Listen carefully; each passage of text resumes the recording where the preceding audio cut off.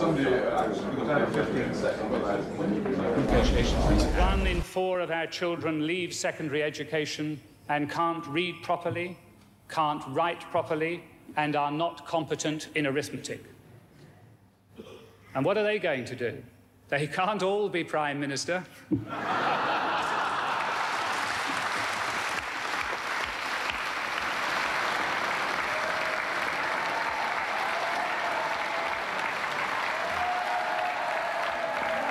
The Princess Elizabeth has agreed to accept the crown and rule as Queen. Queen Elizabeth II, the longest reigning monarch in British history.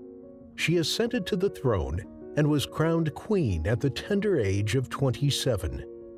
During her entire 70-year reign, Her Majesty worked with over a dozen prime ministers, each of whom formed successive governments on her behalf. I can now accept that the country have elected me in my own right to be Prime Minister. I'm immensely proud of that. I shall try and ensure that I reach the aspirations of people and that I let no one down. That is, I'm delighted to have it. This will give me cabinet authority of a sort. As a high school dropout, the teenage John Major could simply never have dreamt that he would one day become a powerful political leader and get elected as Britain's Prime Minister. Major became Her Majesty's 9th Prime Minister, having fought for the leadership of the Conservative Party after Margaret Thatcher's formidable 11-year premiership. It is a very exciting thing to become leader of the Conservative Party, and particularly exciting, I think, to follow one of the most remarkable leaders that the Conservative Party has ever had. We may, by the end of this year, have before us a treaty that could, amongst other things, allow Europe to develop a single currency at some time in the future. Is it moral to impose obligations on employers, like the social chapter, like the minimum wage, that will cost jobs and prevent those without jobs from having the opportunity of getting them in the future? Again, I think not. Like me or loathe me, don't bind my hands when I am negotiating on behalf of the British nation. After 5 months of peace, surely it is time to look ahead. Judge our proposals as a whole. There is nothing you need fear. And the fact of the matter is that what the pessimists say is not true and ought not to go unchallenged. I do not intend to let Britain be sidelined in Europe. Is it moral to compulsorily take too much tax from people for government to spend, and in so doing diminish individual choices? My answer is no. 1992 is not a year on which I shall look back with undiluted pleasure. In the words of one of my more sympathetic correspondents, it has turned out to be an annus horribilis. The Queen, beyond doubt, is the best-known woman in the world. Probably the most loved woman in the world, I would think as well.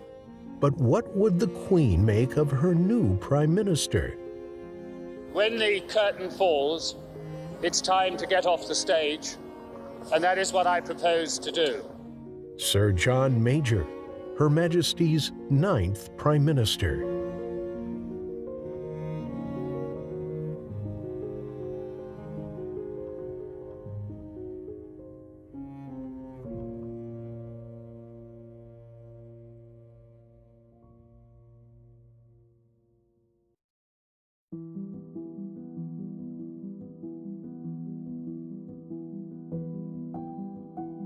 The relationship between the British sovereign, the government, and their Prime Minister is somewhat complex and not always easily understood.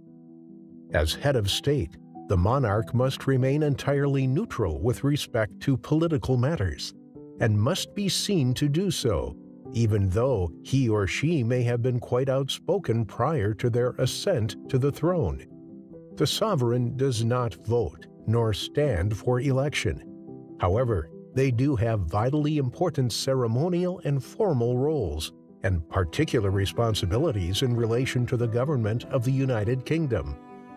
The British legislature comprises the Sovereign, the House of Lords, and the House of Commons. The monarch's duties are to open each new session of Parliament, announcing to the nation the agenda for their government for that term. The Queen arrived at the House of Lords to open a session of Parliament that all know must end in a general election. She came in the Irish state coach accompanied by the Prince and Princess of Wales, just back from their tour of Canada. The speech she came to deliver is the first written for her by John Major. This time last year, he was still Chancellor of the Exchequer and Mrs. Thatcher, the occupant of number 10. Throughout Whitehall, the police and security services were taking no chances. Back in the Lords, the full court was gathered for the Queen. Ambassadors, judges, peers spiritual and temporal. Black Rod was dispatched to fetch the Commons. It's the last time he'll knock on their door. He's retiring at the next election. With their signature, they also grant royal assent to legislation and approve orders and proclamations through the Privy Council.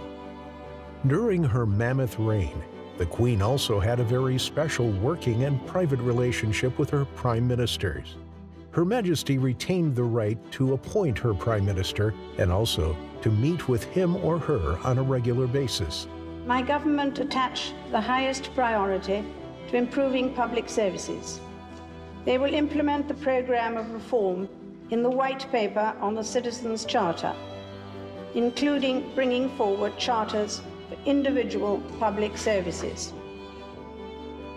Those private weekly meetings have offered great solace and support to her prime ministers, each one honoring the absolute confidentiality of these informal talks, but each of whom has also acknowledged the personal support they have received from the Queen in what must often be a lonely position of responsibility. John Major was born on the 29th March 1943, son of Gwen Major and Tom Major Ball. Living in middle-class Surrey, Major's mother was a part-time teacher and his father made a living selling garden ornaments. Major later described his younger years as comfortable but not well off, facing the same struggles as many families during wartime Britain, and things took a turn for the worse when his father became unwell. The young John Major was admitted into Rutlish School, a grammar school in Merton Park in the southern suburbs of London. Facing financial difficulties, the family had to move home into more modest circumstances, into a small top-floor apartment in Cold Harbour Lane, Brixton, in what was a very impoverished area of London in those days. Perhaps his reduced circumstances in life were a bitter blow to him, but young John Major soon lost interest in his academic studies at school, and he left full-time education at the age of 16 with just 3 O-levels. The teenage John Major decided to pull himself together and to turn his fortunes around. He started applying himself to self-improvement and to hard work, which paid dividends for him in the end. His interest in politics began as he kept up to date with current affairs on his commute to work. His political ambitions were sparked in 1956 from watching Harold Macmillan present his budget to the Chancellor of the Exchequer, having been invited to watch by local MP Marcus Lipton. We've all been thinking a great deal about Suez.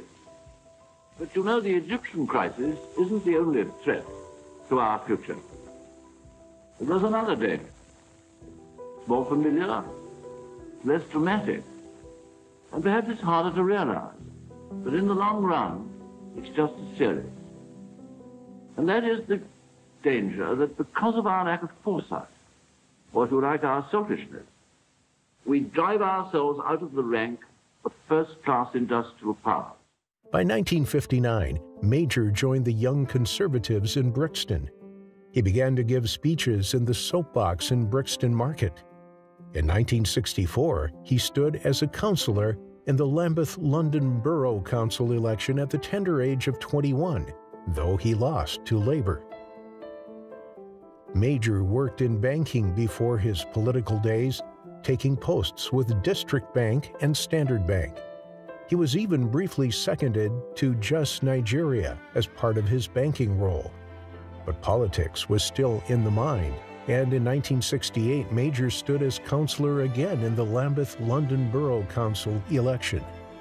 The Conservatives received a boost following Enoch Powell's famous anti-immigration Rivers of Blood speech. I have 3 children. All of them have been through grammar school, 2 of them married now, with families. I shan't be satisfied till I have seen them all settled overseas. In this country, in 15 or 20 years' time, the black man will have the whip hand over the white man. Major won despite disagreeing with Powell's views. Major's focus was on housing matters, and he oversaw several large council estates being built. He lost his seat in 1971. In April 1970, Major met Norma Johnson at a Conservative Party event in Brixton. They married in October that year, moving to a flat in Streatham and welcoming their first child, Elizabeth, in November 1971. Major's personal family life was going well, but his political one faced multiple setbacks. Though he managed to get on the Conservative Central Office's list of potential MPs, he lost in the February and October elections of 1974 in the Labour-dominated St. Pancras North constituency. He went on to try for more promising seats, but continued to be unsuccessful until 1976, when he secured a Conservative seat in Huntingdonshire. He went on to win Huntingdon in the 1979 general election, which brought Margaret Thatcher to power. Plainclothes police out of a car behind her, and Mrs. Thatcher out onto the doorstep. Thank you very much. How do you feel at this moment? Very excited, very aware of the responsibilities. Her Majesty, the Queen, has asked me to form a new administration, and I have accepted. It is, of course, the greatest honor that can come to any citizen in a democracy. He was well-liked, had a relaxed, genuine, and sincere charm. In 1987, Major was promoted to the cabinet as Chief Secretary to the Treasury. Thatcher promoted Major quickly within the party. It was clear she liked him. She went on to give him the title of Foreign Secretary in July 1989. He went from being the most junior member of the cabinet to playing a significant role. Under Thatcher's premiership, Major learned a great deal about being a leader and the inner workings of the cabinet. The round of UN diplomacy took him to a first meeting with his Argentine opposite number this evening and talks about resuming relations disrupted by the Falklands War. Tomorrow, Mr. Major will turn his attention to Hong Kong, discussing the colony's future in a private meeting here with the Chinese Foreign Minister. But the Foreign Secretary's making it clear he intends to continue efforts to rally support for the drug war in Colombia. We must all do more, he said. Despite Thatcher's successes, there was a growing unease among some of her colleagues. Issues of unemployment and inflation were still in people's minds, along with poll tax riots and fears of future strife, caused Thatcher to begin to lose her popularity. One of the many bones of contention was Thatcher's stance on Europe and the European exchange rate mechanism. Thatcher was adamant that Britain should not be ruled from Brussels, and she was concerned at the gradual erosion of British sovereignty and the country's ability to be allowed to manage itself. The creeping federalism of Europe would be one of the main themes of some of her most powerful speeches in Parliament, sowing seeds of doubt on the unification of Europe. The beautifully oiled machine was starting to fail, and a plot was being hatched to unseat Thatcher from her position of power. For 8 years, Margaret had this remarkable capacity to judge public opinion and get it right. And after 8 years, inevitably, surrounding by the trappings of Prime Minister, inevitably you lose that acute ear for public opinion.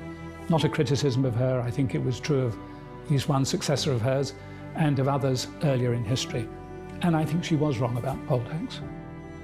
Geoffrey Howe, her longest-serving cabinet minister, chose to plunge the dagger, and he offered an ultimatum. He threatened to resign unless Thatcher agreed to join the European exchange rate mechanism, which she refused. No, the people of Britain do not want petty bureaucracy. They do not want taxation rates imposed upon us without the consent and agreement of the British Parliament. Ultimately, he did resign, and his resignation speech left the House of Commons questioning their Prime Minister's ability to continue to lead her party and the country. In his infamous resignation speech, he said, "The time has come for others to consider their own response to the tragic conflict of loyalties with which I have myself wrestled for perhaps too long." After just 3 months in his role as Foreign Secretary, Major became Chancellor of the Exchequer. Major insisted on joining the ERM against Thatcher's wishes. Thatcher's popularity was declining, whilst Major's was excelling. Eventually, in 1990, Thatcher succumbed to mounting pressures and announced they would join the ERM.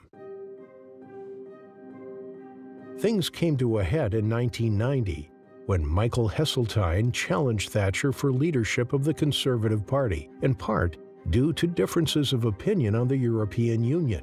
Thatcher won the first vote, but the majority was too small to be an outright victory. One by one, she was advised by her cabinet members to resign. I said to each of them individually beforehand, I said, if you don't speak the truth to her when you go and see her, I shall be extremely angry. You have to tell her what you've told me, because she must know where she stands. And they did. I went in first. I said she'd been defeated and should step down, and she wouldn't win the second ballot against Michael Heseltine, but she should allow Douglas Hurd and John Major to come in. She said I was being defeatist and tried to rally me, get me to pull myself together and stop being so defeatist. And we've failed to agree. Realizing her time was up, but not wanting to fall victim to Heseltine's plot, Thatcher decided to resign. On November 22, 1990, she resigned as leader of the Conservative Party and as Prime Minister after 11 consecutive years in office. Number 10 is a house and a home, as well as an office, and as Margaret Thatcher left it after so long, there was applause to be heard, and I'm told a tear or two shed among the unseen staff. Mrs. Thatcher's own voice had an emotional edge to it. Ladies and gentlemen, we're leaving Downing Street for the last time after 11.5 wonderful years, and we're very happy that we leave the United Kingdom in a very, very much better state than when we came here 11.5 years ago. But then the Iron Lady's composure almost broke. Watch her face as she reaches her car.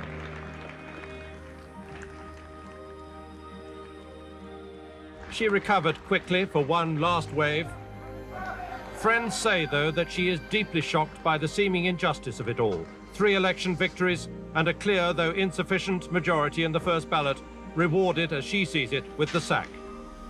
In her final bid to hold her head up high and to outwit her arch-enemy, Michael Heseltine, she moved her chess pieces to make certain that John Major would become her successor. Famously, Thatcher always maintained she was undefeated. She never lost an election, and she resigned herself. One can only imagine the conversation at the final meeting when Margaret Thatcher, Prime Minister for 11.5 years, went to Buckingham Palace to offer her resignation to the Queen.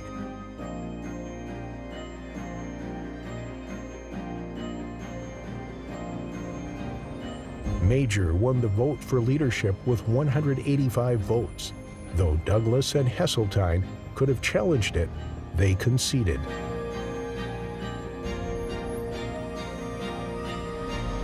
Michael Heseltine, 131.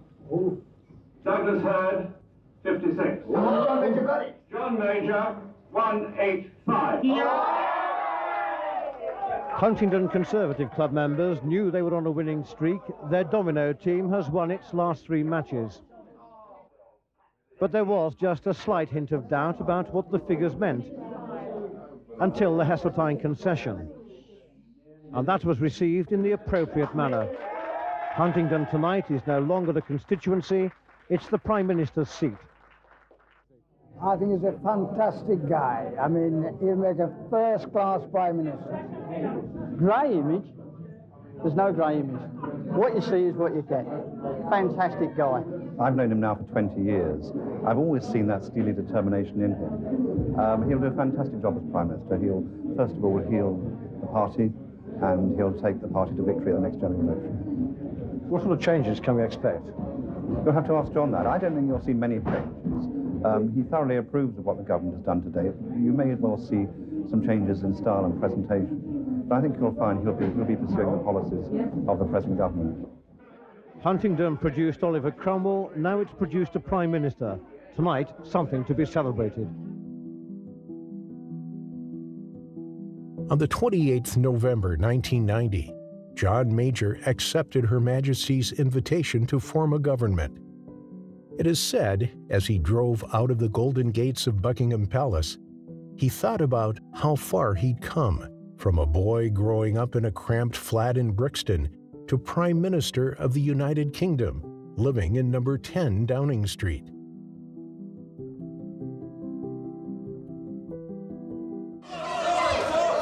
What's your reaction, Mr. Major?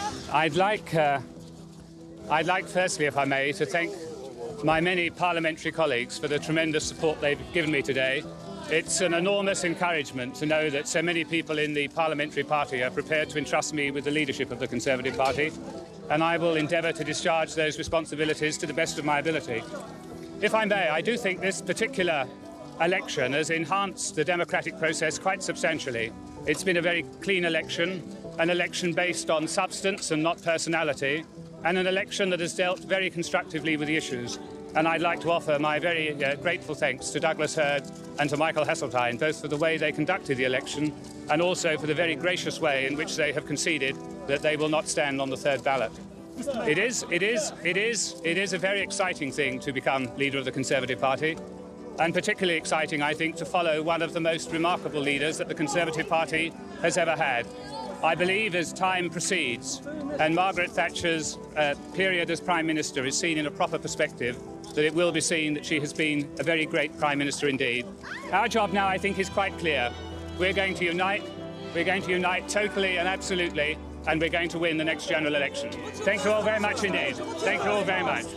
My first task immediately... How do you feel, Mrs. Major? My first task immediately is to go and thank the enormous number of my parliamentary colleagues, friends and others who've been working in this campaign. Thank you all very much. Thank you all very much.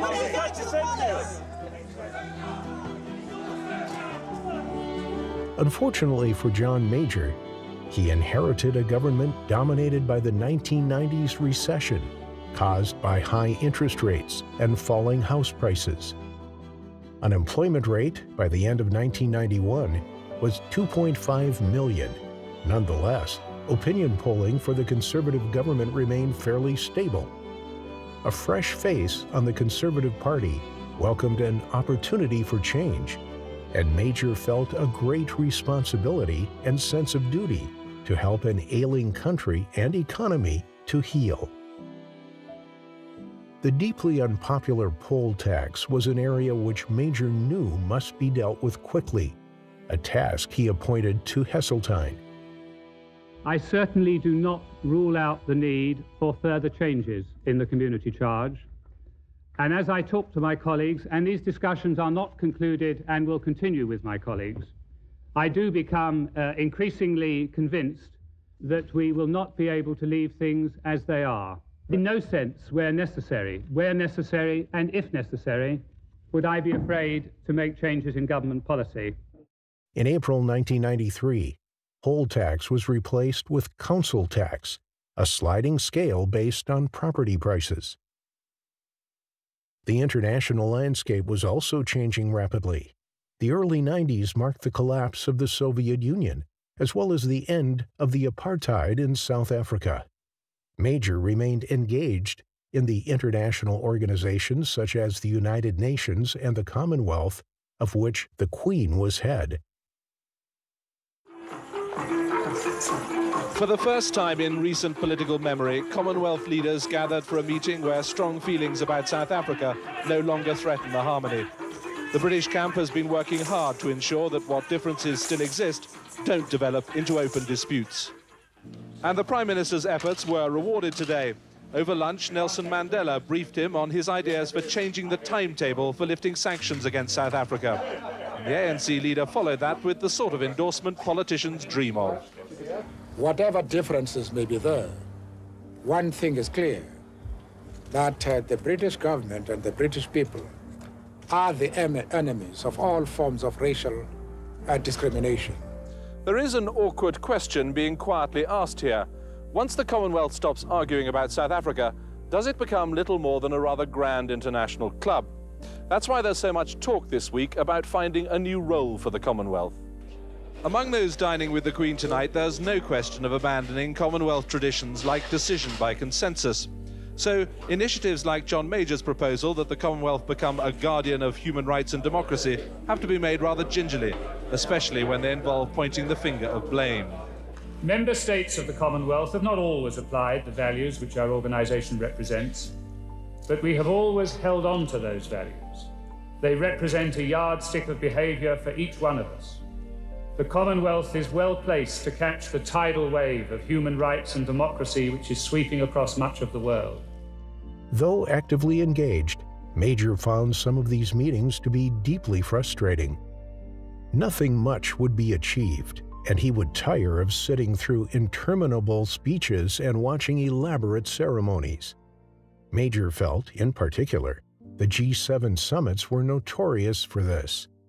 After agreement from U.S. President Bill Clinton, successive summits were much more scaled down and informal, much to Major's delight.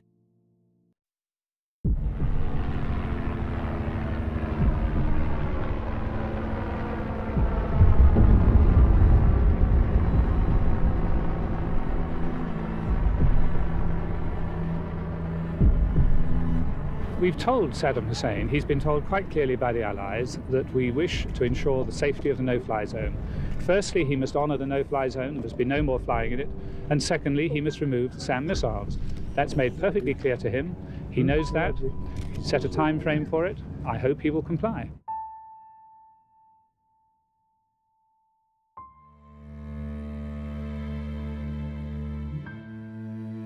One of the defining elements of John Major's premiership was the Gulf War. John Major became Prime Minister shortly after Saddam Hussein invaded Kuwait. U.S. President George Bush and John Major worked together to try and find a peaceful solution. The so-called special relationship between the UK and US continued in Major's premiership. Major and Bush got on remarkably well. However, despite their best efforts, military action started in January 1991, after Iraq had been given a deadline to leave, but their forces continued to occupy Kuwait.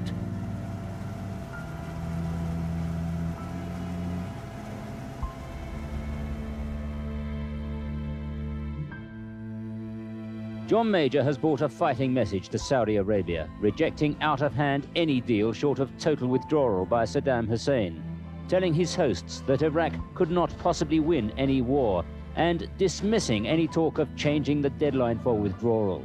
The airport at which he landed is ready for war. The signs of the American build-up are everywhere. And because of that massive force, John Major says the Allies cannot lose.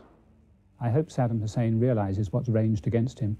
There is no possibility that he could win any conflict, no possibility whatsoever. And that is mostly because the air power would be overwhelmingly on one side. The air power is very substantial, but the rest of the power is awesome as well. News of the attempt by Iraq to get the deadline for action postponed filtered through as he toured. The Prime Minister was not interested. No, there's no question of shifting the deadline. We've known for some time that he may play games of this sort and try to edge the deadline forward. It isn't something that we're prepared to contemplate. That tough line is partly the result of the suffering of those still in Kuwait, outlined once again in a meeting with the exiled Kuwaiti leaders earlier today. It's also, of course, part of the campaign to persuade Saddam that withdrawal is his only option. The British here still hope the Iraqi leader will change his mind and withdraw, but like the rest of the country, they're preparing for war. Diplomats were handing out some of 12,000 gas masks to British civilians today as John Major arrived. Well, it's very nice to see you all. How does he explain to those who might be caught up in a Gulf War why the price is worth paying? If we are not prepared to deal with this matter now, we might face, quite apart from not correcting a wrong that needs to be put right, we might face a far greater problem in the not-too-distant future. I don't think that's tolerable. We've learned from history in the past that if you put off dealing with this sort of problem, you may well have a larger problem a little later. Everyone, I think, in the international community understands that very well. Tonight came an audience with King Fahd of Saudi Arabia. The subject, security in the Gulf after Kuwait is regained. Tomorrow, John Major travels into the desert for perhaps the most vital part of this tour, to see some of the 34,000 British servicemen and women on duty in the Gulf. He'll ask them what their problems are, and he'll try to reassure them that if the war comes, it's one they're going to win. Now, tomorrow you visit the British troops, and you've said that Saddam Hussein cannot win any conflict because of the sheer force against him. He can, nevertheless, embark on a nasty and brutal conflict involving many British personnel. Well, he's already embarked upon a nasty and brutal conflict in Kuwait. We know he has done that, and it is to expel him from continuing that the British troops are there. They are well aware of that. There is the most enormous amount of Allied power here, both air power and land power. It is quite impossible for Saddam Hussein to prevail against that, and I hope he will realise it. If we are not prepared to deal with this matter now, we might face, quite apart from not correcting a wrong that needs to be put right, we might face a far greater problem in the not-too-distant future. I don't think that's tolerable. We've learned from history in the past that if you put off dealing with this sort of problem, you may well have a larger problem a little later. Everyone, I think, in the international community understands that very well. Major flew to the Gulf to see for himself what the situation was. Meeting the servicemen struck a chord with Major. His son was only a little younger than the troops, and it was very moving for him to see the reality of what was happening. The Prime Minister charged across the sands of Saudi Arabia today in the company of the troops who next week may be committed to war. In Mr. Major's words to the troops, "Close in, please. We may invite you to forcibly remove Saddam Hussein. But for all the warlike talk in the desert, Mr. Major has effectively ruled out the use of the ultimate weapon. The question, if the Allies are attacked with chemical weapons, would they retaliate with nuclear? We have plenty of weapons short of that, and we have no plans of the sort you envisage.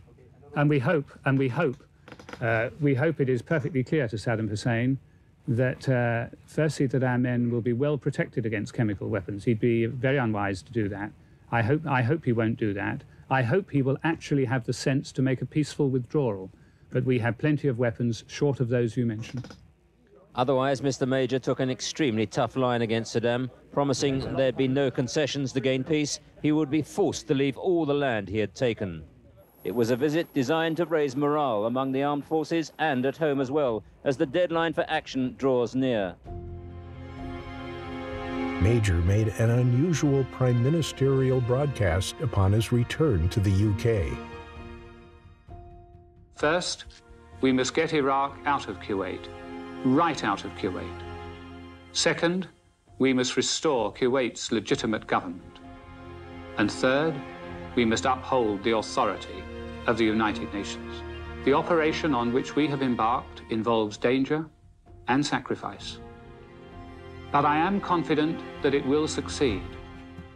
And we know it is a battle which has to be fought. Now, the 28 countries with forces in the Gulf area have exhausted all reasonable efforts to reach a peaceful resolution, have no choice but to drive Saddam from Kuwait by force. We will not fail.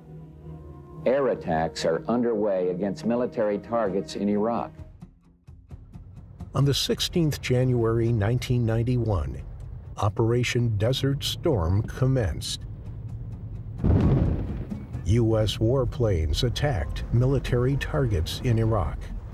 On the 24th February, ground war began.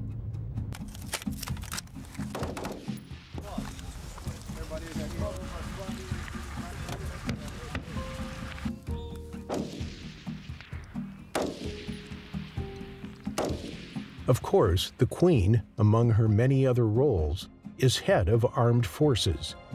Conversations between the Queen and her Prime Minister would have surely included great discussion about sending her troops to war. Most unusually, the Queen televised a broadcast detailing the nation's pride in its armed forces and her hope for a swift conclusion to the Gulf War. As they, with our allies, face a fresh and yet sterner challenge, I hope that we can unite in praying that their success will be as swift as it is certain, and that it may be achieved with as small a cost in human life and suffering as possible. Then may the true reward of their courage be granted, a just and lasting peace. By the 28th February, Bush announced a ceasefire, leaving Kuwait liberated. On the 3rd March 1991, Iraq agreed to all UN resolutions, and an agreement was finally signed on the 6th of April 1991. Thank you very much for what you've done over the last few months. It's been an absolutely fabulous job. I don't think it could have been better done. And the general impression back home, and I think it's the right impression, is that this has been one of the most remarkable military episodes ever. It's been a copybook exercise. It was brilliantly planned. It was brilliantly done. And I'd just like you to know how very proud at home everyone is of the way that performed and the way you operated over the period of the last few months. We won't keep you out here a day longer than we have to. The sooner we can get you back home, we'll do so. I can't tell you precisely when that will be, but I do give you my word there will be no undue delay about it. From one forward camp merging with the desert to another, and to the soldiers in each he brought the same message. Thank you for your magnificent effort. We'll get you home as soon as possible, and you'll go on leave when you get there. In return, the Desert Rats presented the Prime Minister with a memento, a helmet, and a Chinese-made Kalashnikov. Thank you very much indeed. This will give me cabinet authority of a sort. Just wait till we discuss public expenditure next year. His final visit was to HMS Brave, where he brought to the sailors the same news and message he'd given to the land forces. Absolutely fabulous. Well done. Thanks very much indeed. Thank you. But the importance of this visit to Kuwaitis and British forces lies in Mr. Major being the first senior statesman to come here since the war. Desmond Hamill, News at 10, with the Prime Minister in the Gulf. I can't see more of you lot than my wife.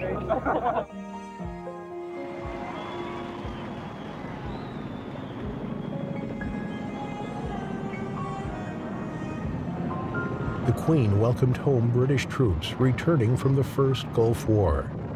Thousands watched as 1,000 servicemen and women paraded through London.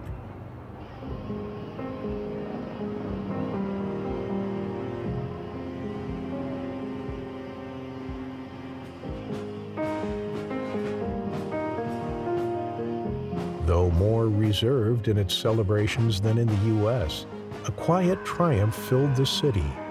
A shared hope and genuine sense of pride pervaded the country.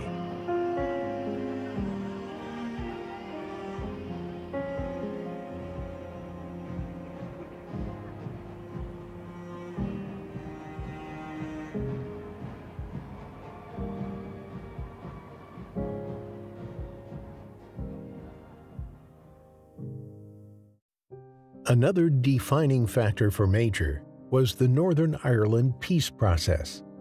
Major took his premiership in the midst of the troubles with Northern Ireland.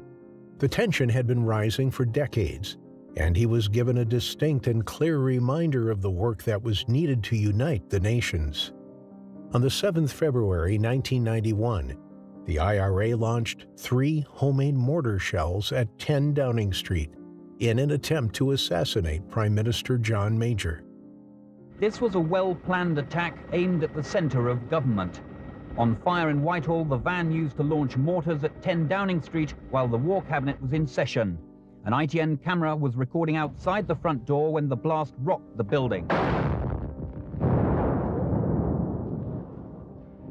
Over the top of the building, a plume of smoke from the blast. One mortar landed in the garden of number 10 and exploded, blowing a deep crater in the lawn and smashing dozens of windows. The other 2 failed to go off. 2 men were seen running away from the van, which appears to have been stopped on a precise spot to launch the bombs. There's no doubt this attack had been well planned. The mortars aimed at a precise angle through a hole cut in the roof. Finding that spot would have taken weeks of surveillance. One bus driver saw the missiles actually being launched. It just went into the air. I mean, first we heard the bang, then the missile came through the roof of the transit van, which didn't go very high. I saw myself, didn't go very high. Then within 5 seconds, another bang came out, and the missile came out, and then the van went into a flame. ITN staff working only a few yards from the back of number 10 ran for their lives as the mortars rained down. We were sitting in our outside broadcast vehicle behind Downing Street, and all of a sudden we heard a loud explosion to the right of us, a matter of a few feet away. The whole vehicle shook. We lost power, lots of smoke in the vicinity, and then we ran for it. Police immediately moved in to clear an area stretching up to a mile in each direction. Nobody knew whether there were more bombs or booby-trap devices inside the area. Now! Go back up the street. It is not safe. Move. In fact, 1 woman and 2 policemen had been hurt by flying glass, but the Prime Minister and his War Cabinet had been protected by strengthened windows. As news of the attack spread, there was a deep sense of shock that the Provisional IRA had managed to strike so accurately at a time of such high security. Police had been convinced for some time that an IRA cell was still in this country. First priority now will be to examine the van and the missiles to see whether they provide any clues as to who the attackers were. The IRA had been planning this attack against former Prime Minister Margaret Thatcher, but after her sudden resignation, they decided to target her successor. The mortar shells exploded in the garden of number 10 in an attempt to destroy the cabinet office. Due to the bomb-resistant windows, none of the cabinet were hurt, though 4 people received minor injuries, 2 of which were police officers. This was a real wake-up call for the Prime Minister. He knew helping to build a peaceful relationship with Northern Ireland would be an important part of his premiership. A new draft of the Anglo-Irish Declaration was proposed in 1993, eventually becoming the Downing Street Declaration, one of the first significant steps on the road to the Good Friday Agreement years later. It contained the principle of consent, the foundation on which the peace process was built, essentially stating the constitutional future of Northern Ireland would be decided by its own people. Unfortunately, in 1996, the IRA planted a bomb which exploded in Docklands. The event marked the end of a 17-month ceasefire. 2 were killed and many more injured. It was a horrific event that prompted further discussions on the peace process. Major gave a ministerial broadcast addressing the nation on the bombing and the breakdown of the IRA's ceasefire. More needed to be done to unite the nations in peace. After 5 months of peace, surely it is time to look ahead. Judge our proposals as a whole. There is nothing you need fear. Although Major was not Prime Minister when the Good Friday Agreement was signed a few years later by Prime Minister Tony Blair, It cannot be understated the work and influence Major had on realizing the agreement. It remains one of the great successes of his premiership, highlighting his extraordinary patience and skill in negotiating. The Queen's cousin, Lord Louis Mountbatten, was killed by the IRA in 1979, but later, in 2011, she would display the importance of peace and diplomacy as she shook hands with the former IRA leader. Discussions between Her Majesty and the Prime Minister during these years must have focused on the need for resolution.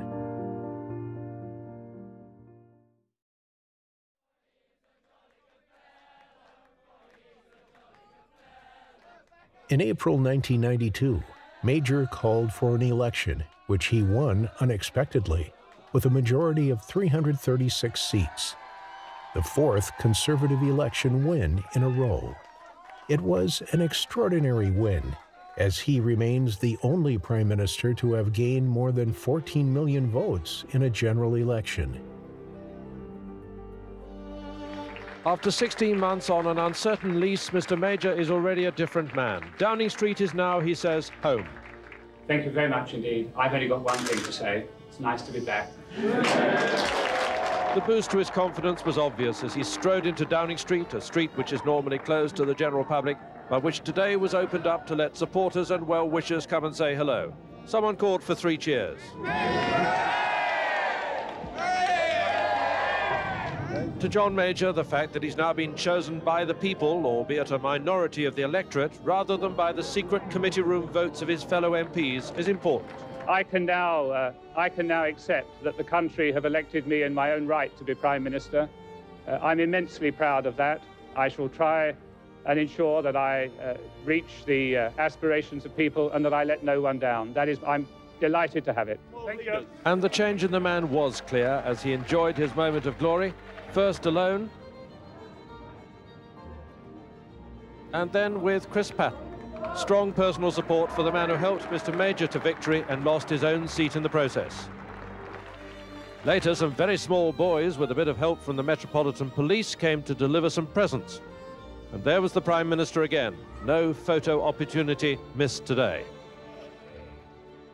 The contrast with Neil Kinnock's return to his home could not have been greater. The word is that he and his wife Glenys feel that they've taken enough punishment and that only massive pressure from the party for him to stay on will prevent him from calling it a day as leader.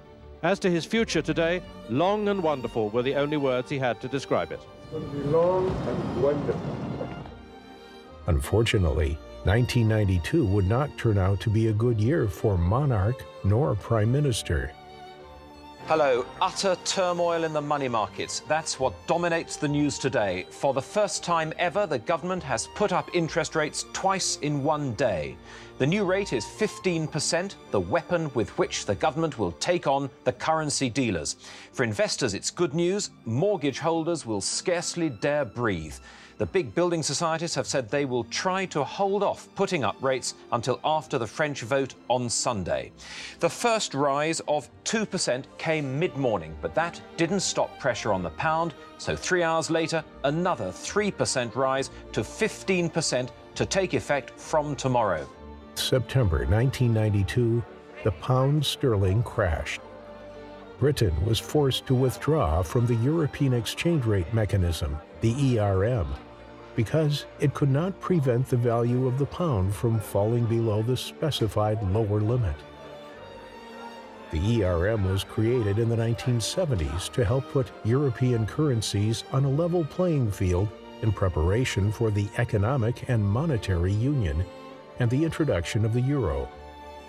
If a country was looking to replace their currency with the euro, they must keep the value within the specific range for several years.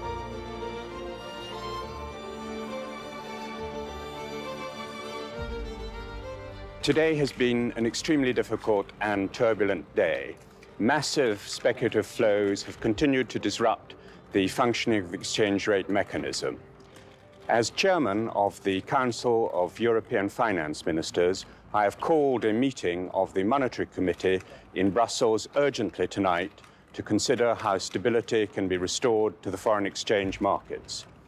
In the meantime, the government has concluded that Britain's best interests are served by suspending our membership of the exchange rate mechanism. Chancellor of the Exchequer, Norman Lamont, invested heavily, trying to keep it in the European exchange rate mechanism, raising interest rates first to 12% and then to 15%. But it didn't work. Major and Lamont admitted defeat. Britain was suspended from its membership of the ERM. At extreme cost, the Prime Minister faced great political damage, even more so because he had recently won re-election on a pro-Euro platform. A building in chaos for a policy in ruins. John Major arrived in Downing Street 3 hours ago, still with the builders there. The policy he conceived as Chancellor and carried out as Prime Minister in tatters. But it's the present Chancellor, Norman Lamont, who may be feeling the political heat most this morning.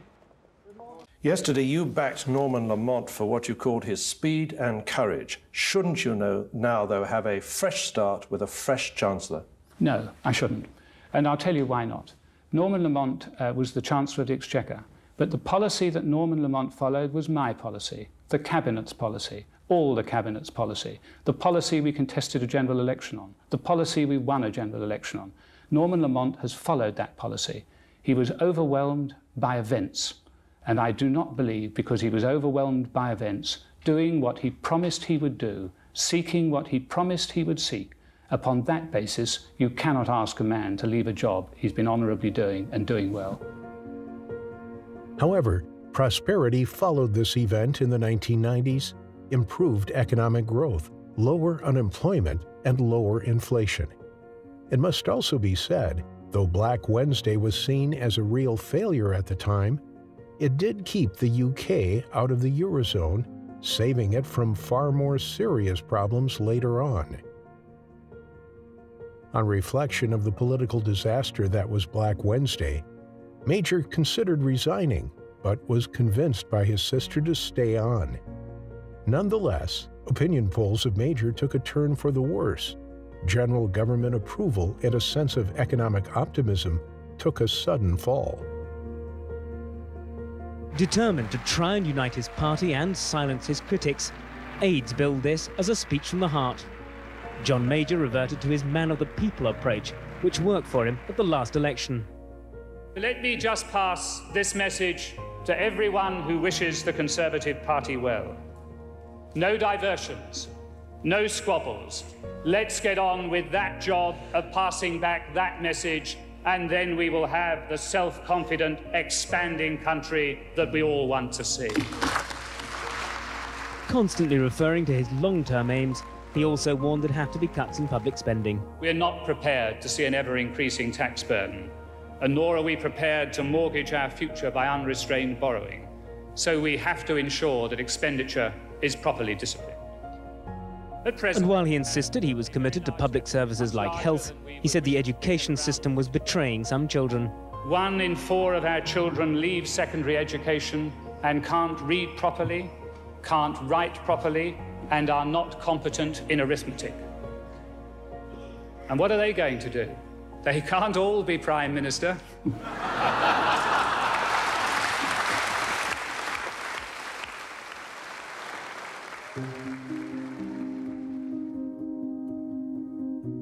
"1992 is not a year on which I shall look back with undiluted pleasure. In the words of one of my more sympathetic correspondents, it has turned out to be an annus horribilis." For the Queen, the year would later be known as her annus horribilis. It was the year in which the rocky marriage between Charles and Diana became public knowledge with the release of the infamous Andrew Morton book. It was also the year Andrew and Fergie would separate, Anne and Mark would divorce, and her beloved Windsor Castle would set on fire. There can be no doubt, of course, that criticism is good for people and institutions that are part of public life.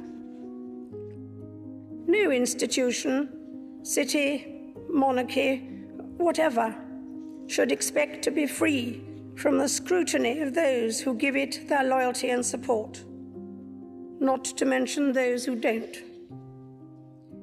But we are all part of the same fabric of our national society, and that scrutiny by one part of another can be just as effective if it is made with a touch of gentleness, good humour, and understanding.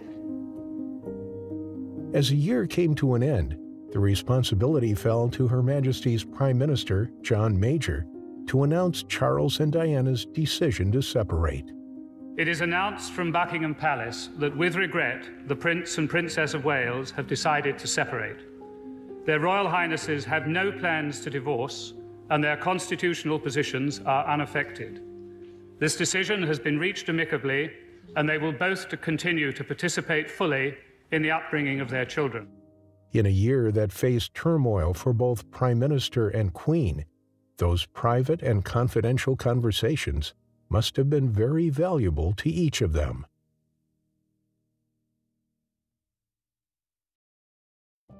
For both monarch and Prime Minister, the decade was not an easy one.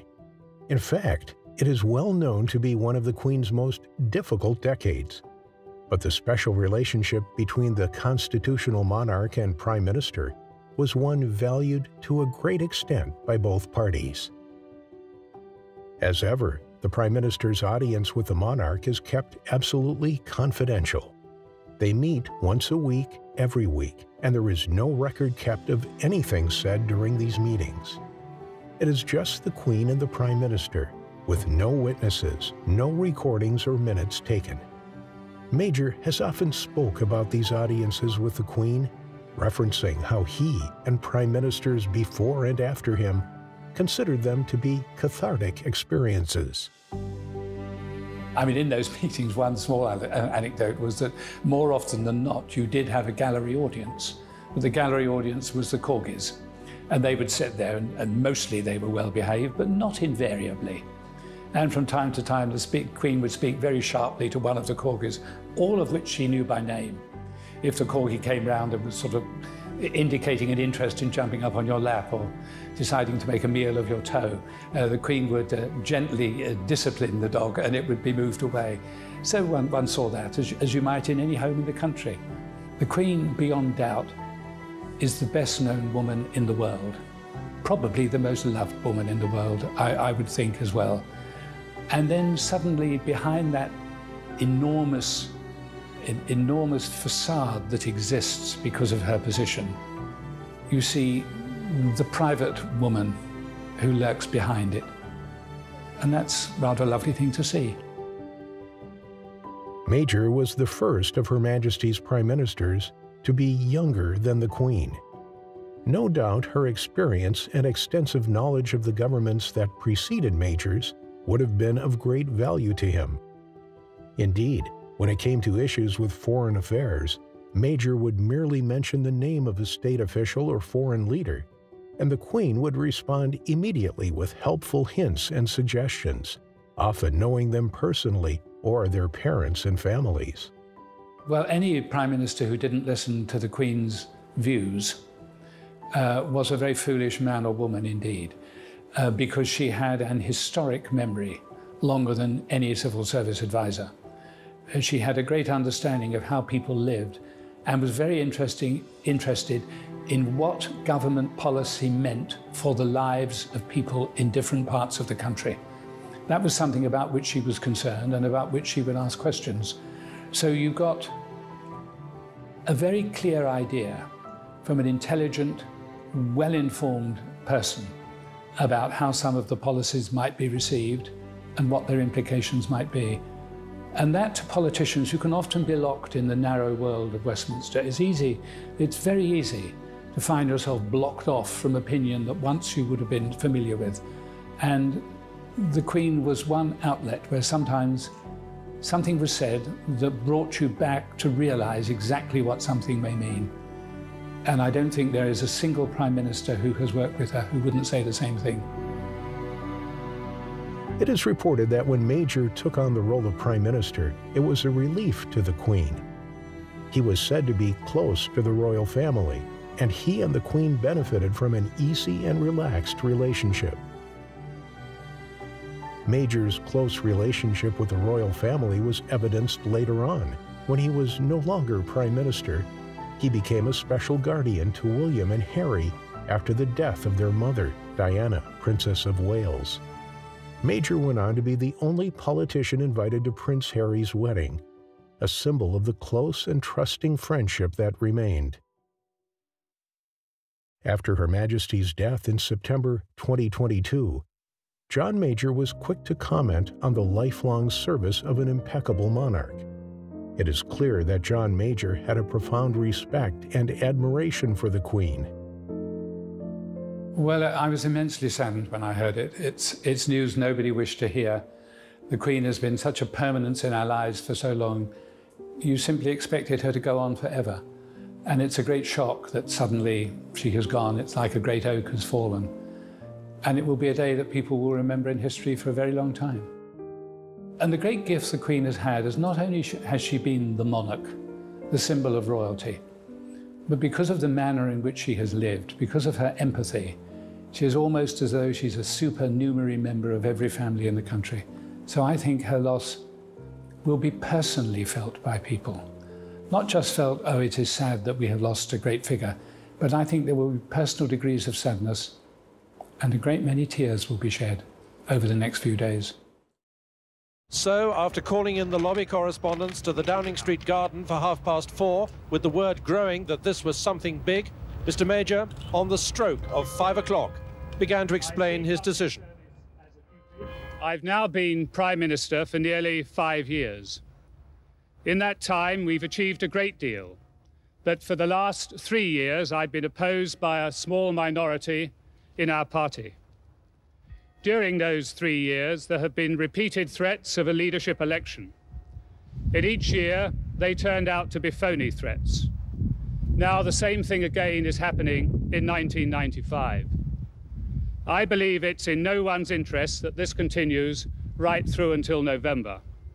It undermines the government and it damages the Conservative Party. I am not prepared to see the party I care for laid out on the rack like this for any longer. With Scottish Secretary Ian Lang and Transport Secretary Brian Mawhinney already on the campaign team watching him, Mr. Major talked of the forthcoming election. If I win, I shall continue as Prime Minister and lead the party into and through the next general election. Should I be defeated, which I do not expect, I shall resign as Prime Minister and offer my successor my full support. There were great divides in the party over the issues with Europe.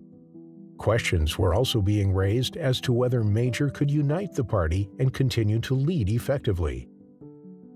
Major's was challenged for leadership only by John Redwood MP, which came as a surprise to many. Norman Lamont became a significant member of Redwood's team. Redwood represented the Eurosceptic side of the party, garnering a fair amount of support. However, Major was victorious, securing 218 votes with 66%. In his cabinet reshuffle, Redwood was not reappointed to cabinet. Though Major won the leadership, the Conservative majority was rapidly falling. By 1997, the Conservatives were without a majority in the House of Commons. Major's government was totally divided and riddled by allegations of sleaze exacerbated by the press. Major waited as long as possible before calling a general election, which would finally happen on 1st May 1997. The next election will offer us the chance to change our country, not just to promise change, but to achieve it. The historic goal of another Labour government.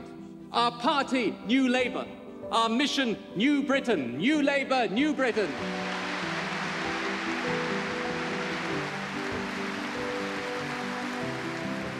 In the lead up to the election, on a live Channel 4 interview, Blair draws his lines in the sand with his definition of New Labour, and a radical and reformed Labour Party.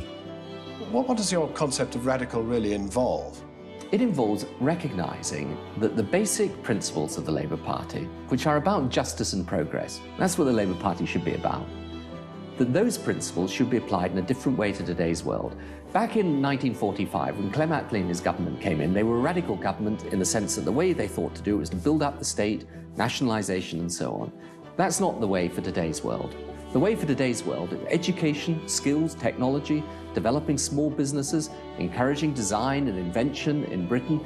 It's a different role for government, it's a different relationship with industry, and it's a different attitude to the things that really matter. Tony Blair later claims to have been most surprised when, on 1st May 1997, he was elected Britain's youngest Prime Minister since 1812, ending 18 years of Conservative rule with a majority of 179. He's coming out now and will address the nation through those microphones. Good morning. I said most of what I wished to say when I had the opportunity of speaking last evening, but perhaps there are just one or two things that it would be appropriate to add this morning. It has been an immense privilege to serve as Prime Minister of the United Kingdom over the last 6.5 years.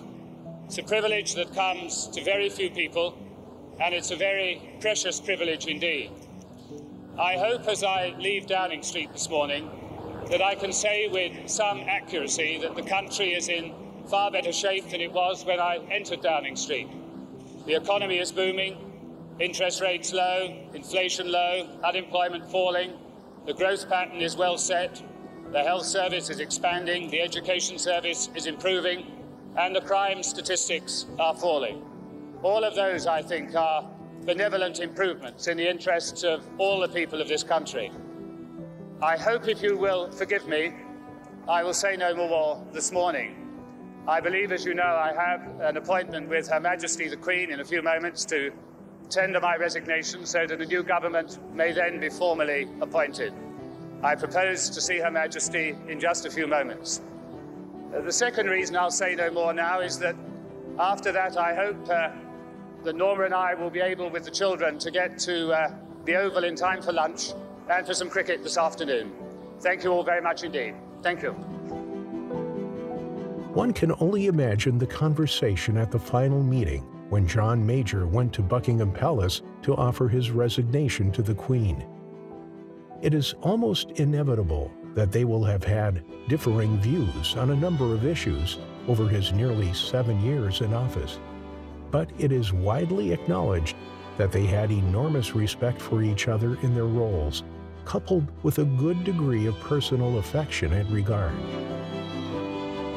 After 7 years in office and so many audiences with the Queen, this was to be the last.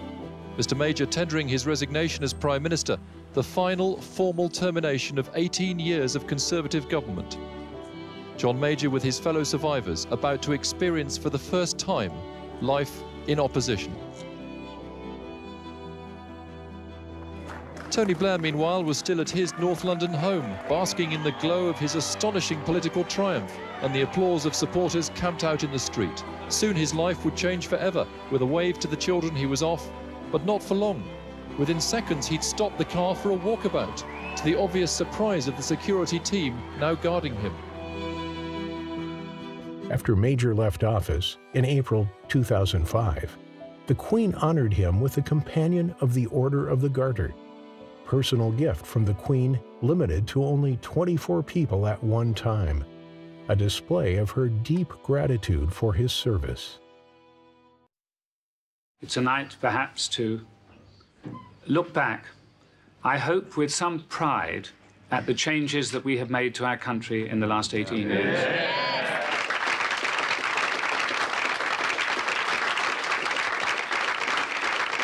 At the time of his premiership, John Major was not known to be a particularly successful Prime Minister, nor a natural leader, as he faced heavy criticism. But that may not be an entirely fair assessment. Major's premiership will surely be looked on more kindly in the history books. Entering his premiership after such a formidable leader as Margaret Thatcher, He had a tremendous legacy to live up to. But by the time he handed over the reins to Labour leader Tony Blair, the country's economy was growing for the first time in many years. I first entered Parliament 18 years ago, tomorrow, I think. And the difference in our country is a difference you could not express unless you remembered what it was like in May of 1979 when the Conservatives first came to government. Many people who voted in this general election perhaps never knew that, for they have never known anything in their adult lives but Conservative government, and others perhaps have not remembered precisely what it was like. Well, I said a moment ago that this party had served longer in government than any other. We've suffered great defeats before. We have always come back. Although it had not been an easy decade for the Prime Minister, Major managed to leave the country in a better state than how he had found it. Surely this is the hope and ambition of every Prime Minister of Her Majesty's government. He is a Prime Minister that will be remembered for his mild-mannered style and sincere charm. Major was an honorable and decent Prime Minister who served Britain with a simple intention of making it great once more. To the Queen, it is obvious their relationship was one of trust, of support, and of admiration. For Her Majesty the Queen, Sir John Major will always be her 9th Prime Minister.